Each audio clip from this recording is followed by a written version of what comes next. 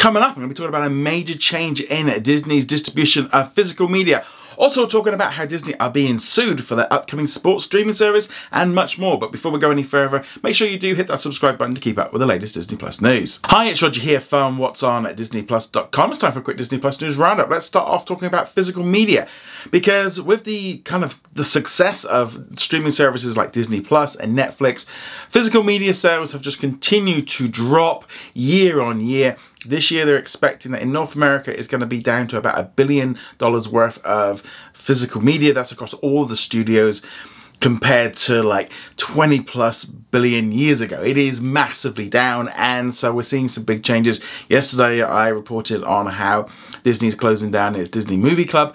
Well, there was even more news just after that, because now Sony Entertainment is going to be taking over the distribution of Disney's physical media. So that includes DVD, Blu-ray, and also 4K. It doesn't include digital releases, so that doesn't affect them going on to like Amazon or Vudu, and also doesn't affect anything happening onto Disney Plus or anything like that. It is just the physical market. The simple thing is they are outsourcing it to Sony, because Sony can do it much cheaper than Disney can, because obviously they're still making lots of discs for lots of different companies. That's kind of the main industry that they're kind of still looking at.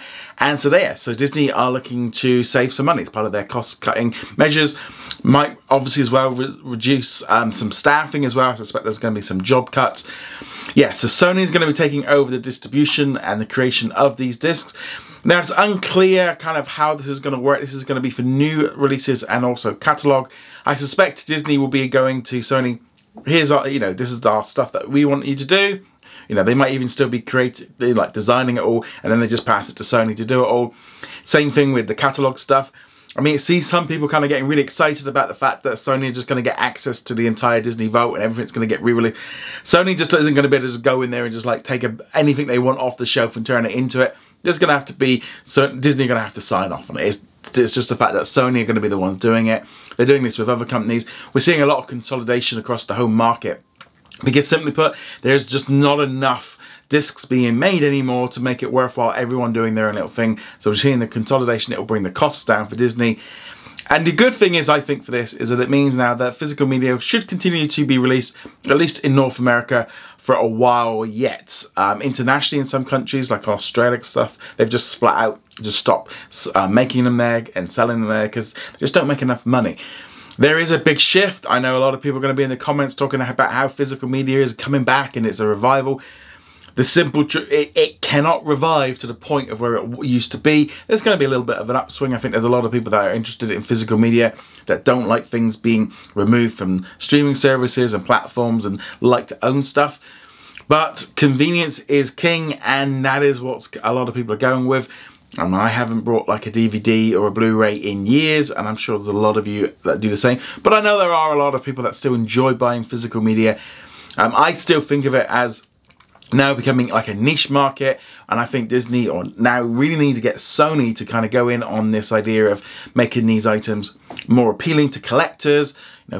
It's a bit like with how the vinyl market has kind of rejuvenated the music industry for physical media, but obviously most music is still consumed on streaming. But I'm hoping that now with Sony doing this, it does at least mean that we're going to be seeing some more releases in the future for people that want to buy these items. But how this is going to affect now, like release schedules and who's going to deal with the marketing and all this, because up till now Disney's kind of done it all itself. Are we going to start seeing a bit more of a separation in terms of dates?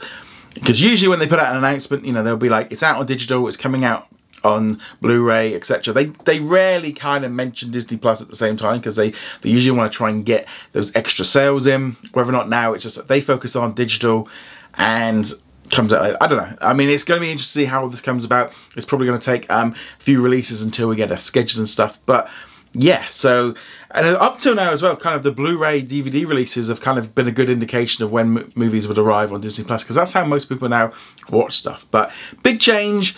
Yeah, it's again just big shifts moving around this industry, but it does at least mean now that at least in North America, discs are still going to be coming for a good while yet. But it depends on how much more it drops, because I'm sure there's still going to be a market, but how much that's going to be, because even just trying to find a disc now, most of the supermarkets and big stores no longer sell them. A lot of it is online only. and a few like specialist stores and stuff. But I'd love to know your thoughts on this. Are you going to continue to buy physical releases? I'd love to hear your thoughts on that in the comments below. Disney's also announced everything that's going to be coming to Disney Plus in March. I'm going to be honest, there wasn't really a lot on this list that we didn't already know about. You know, we're going to be getting new episodes of Bad Batch every week. We'll be getting new episodes of X-Men 97 dropping from the 20th of March. That's now been confirmed as a weekly release, which we weren't entirely too sure. We'll be getting the new Taylor Swift special on the 15th of March, plus we're getting Renegade Nell at the end of March. It has also been confirmed that we're going to be getting Morbius next Friday on the 1st of March. So if you have been wanting to watch that film, it's coming. It's only for the US because Disney did sign a multi-year deal with Sony a few years ago that gave them the pay 2 rights for their films from 2022 to 2026. So it's leaving Netflix in the US and then it's heading over to Disney Plus for its pay 2 window. So yeah, it's just, I mean, it's Morbin time. I mean, it's going to be great fun to do it. No other major new releases, I think, at the minute. Whether or not we get Wish, that might be something that they hold off for a little bit later on. But yeah, at the minute, you can check the full link below to get all the details. But not a huge amount there really to kind of jump up and down about at the moment. But let us know if you're excited for Morbius and maybe like Taylor Swift and X-Men. I'd love to hear your thoughts on that in the comments below. We also got some major news which could have some major issues for Disney and the streaming and entertainment business as a whole, because earlier this month Disney announced that it was teaming up with Fox and also Warner Bros. Discovery to launch a brand new sports streaming service which is set to launch later this year. And it's going to be able to be bundled in with Disney Plus and Max and Hulu. And it's kind of going to offer all the linear channels plus extra sports content from like ESPN. All in one bundle, kind of estimated to be maybe around about 40-50 bucks. And it's kind of like for people that maybe don't have cable or have never had cable but only really want to watch like linear channels like that for sports. Well, as you might imagine, not everyone was happy about that. The Department of Justice is going to be looking into it, but more importantly, Fubo TV has just announced that they are actually going to be suing the three companies for damages, but also over a whole host of other stuff as well, because they've been saying they've been wanting to do this for years and they kept getting turned away, and they either want the project kind of canned or they want damages and stuff because they feel that they've been overpaying. This has major implications because first off, if this goes into court and stuff, then therefore we could end up seeing, you know, the project delayed or completely cancelled. If they were to win, obviously it's more money than being paid out to Fubo. It's kind of a weird one. I kind of look at it as well, there's this kind of weird thing of like Fubo's just selling everybody else's products and then they want to get it the same price as the people that are selling it. You do kind of look at it and go, and they're saying like it's antitrust and all the rest of it. I'm like, well, it is their channel, it's their content and you want to sell it, I don't know. It's a little bit weird, a bit bold, but nevertheless, this could have major implications because if Fubo gets this through, then other streaming platforms like maybe like YouTube TV could maybe offer the same thing. We're really seeing now, and they're all scratching around trying to work out how to kind of continue on with cable. We're seeing lots of bundles and stuff in some different ways. Whether or not this entire platform was just done just to bump up some stock for Fox, Disney and Warner Brothers, whether or not they actually are intending, whether they can get it through, I think it's going to depend on, you know, how willing they are. Do they? I mean, putting it through for a lawsuit is pretty big. They maybe were expecting this, but I mean, Fubo TV, their stocks dropped when this platform was announced because people just aren't going to need Fubo, and I think that's kind of going to be the issue here. I mean, maybe it's only like $2 a stock when I looked yesterday, so maybe the alternative is we'll just buy Fubo and then that kind of fixes the problem. But yeah, so this is definitely going to have implications. I think either way it goes, it's going to set where this whole industry is moving to, and we're really seeing now the studios are trying to cut out the middlemen, and the middlemen are now fighting, going, excuse me, can we don't want to have our stuff shut down. But we're seeing this is why all the cable companies and stuff are closing down, is they just can't really do this.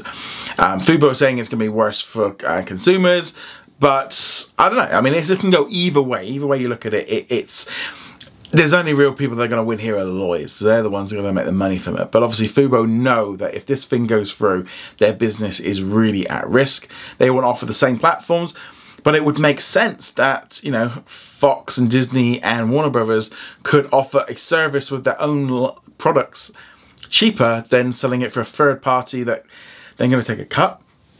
I don't know, but it's all very complicated. But nevertheless, it's another lawsuit for Disney to deal with. But obviously, it's not just them. They've also got Warner Brothers and Fox in there with them. So yeah, it's going to be an issue. But whether or not this thing makes the full release, I don't know. I've been skeptical whether or not they were able to do that. Disney is still planning on launching their ESPN platform next year. That's a very different platform because it's just their stuff. But yeah, let us know. What do you think? Who do you think is going to win? What do you think is going to happen there? I'd love to hear your thoughts on this in the comments below. In our question of the day, which comes from Broken Bridge, he says, "Hi Roger, what would you like to see the most from Disney Plus during this year? What's the one thing you wish they would do better, and what would you wish they would stop doing?" This one's pretty cool. So let's now talk about, let's do the fun bit first off. But what do you hope they want to do? I really want them to kind of get to grips with being Disney Plus is the core streaming service, sort out what they're doing with this Hulu stuff, get Hulu and Disney Plus in there, merge it in, one price, one go, sort that out, and become a global streaming service to be able to compete with Netflix without all of this distractions of different platforms and different channels. Because I feel like this is the thing, is they've still got their feet and fingers and like different pies all over the place, and they can't really commit. I think linear still has a place, and I still think that needs to be part of it. But I think now there needs to be flipped the other way of, you know, you have like a new show, like last night, you know, we had like Will Trent and Good Doctor debut on ABC. Well, you could have had it debuted as well on Disney Plus at the same time as it goes out on linear, or even later in the day it goes out on linear. I think we're at that point now where they need to go to that next step, but they're obviously worried about linear. Maybe things will change as contracts move around, but that's the thing I'd like them to do, is just get things on par. And also global. You know, if we've got new episodes of like Will Trent and stuff, we had a new episode drop in the US yesterday, that should be released globally. That should be out there for everyone to watch, and they better use, because it just feels like they don't use these shows enough to kind of build up the audience outside of it. And so I think that's an issue I'd like.